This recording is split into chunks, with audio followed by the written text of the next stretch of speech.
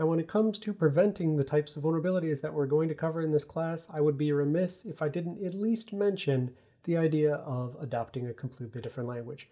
As you'll see through this entire class, these are going to be a lot of different vulnerabilities that happen in a lot of different places, and sometimes it's a lot of work in order to actually try to combat them. And so maybe it's going to be less work in order to adopt a different language.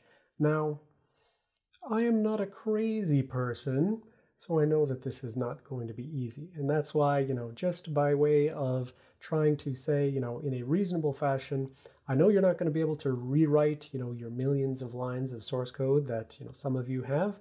And consequently, it's not about, rewriting your entire code in a new, more safe language.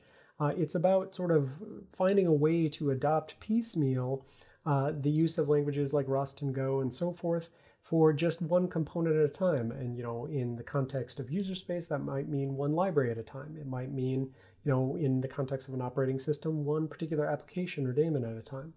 Web browsers are frequently broken up to more and more pieces these days. So one piece of the browser at a time, one kernel driver at a time, one firmware module at a time. Now again, because I am not a crazy person, I know that logistics rules everything around me, which means it's not just a simple matter of, adopting one particular DLL or kernel module or firmware module. I know that there's a whole bunch of other things that need consideration to actually write production code. You have to train all the developers on the new language. You have to integrate with the existing code. You have to find ways to learn how to debug that code as effectively as you used to on your C code. Finding versus writing libraries to do what you're trying to do.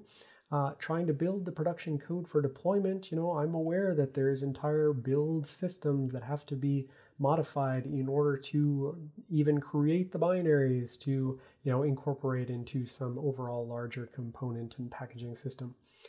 There's the things like QA and regression testing, in-field diagnostics, factory deployment, if applicable, for things like, firmware, for instance. So, I have worked at a company that does production code at scale. I have seen the nitty-gritty ins and outs of things like, Apple's build system, and I've learned much more than I ever wanted to learn about them. So I know it's difficult, but defending all of your C source code is difficult as well, as you'll see in this class. So just something to think about. I'm just putting it out there.